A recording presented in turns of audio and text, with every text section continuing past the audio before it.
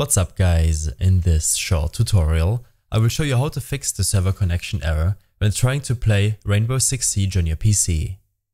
This should be quite an easy tutorial, but if you still have any questions then leave a comment and let me know. First, open up your File Explorer.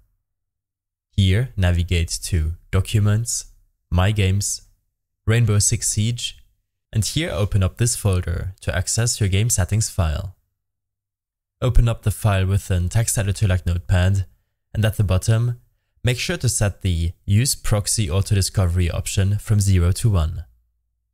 Make sure to save your changes, and then you can close this file.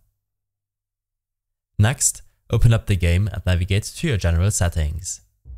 Here, make sure to enable the Display Game Info option, which will show your current frame rate, latency, and game version in the lower left corner of your screen.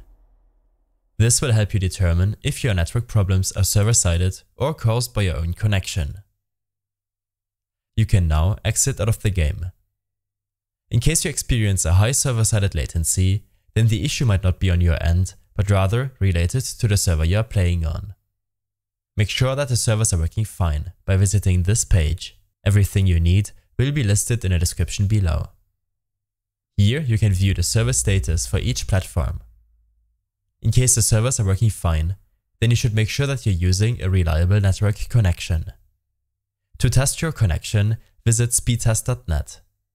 A normal up and download speed without interruption is important to have a stable gaming experience, especially your ping should remain below 100 milliseconds. Next, open up your command prompt by searching for CMD and hitting enter. The next two commands are listed in the description below. Ping google.com.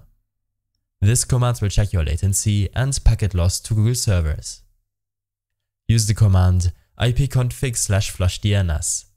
This will flush and reset the content of your DNS resolver cache. Using this command will in any case improve your latency issues.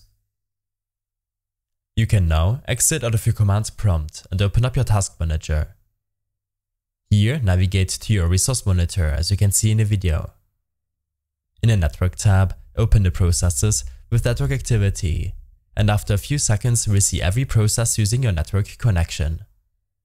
This might be your browser running in the background, Steam, or a download bottlenecking your connection.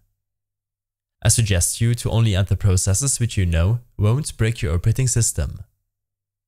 Below, you can also preview your network utilization in %. I hope this helped you out. Leave a comment if you have any questions and see you in the next one.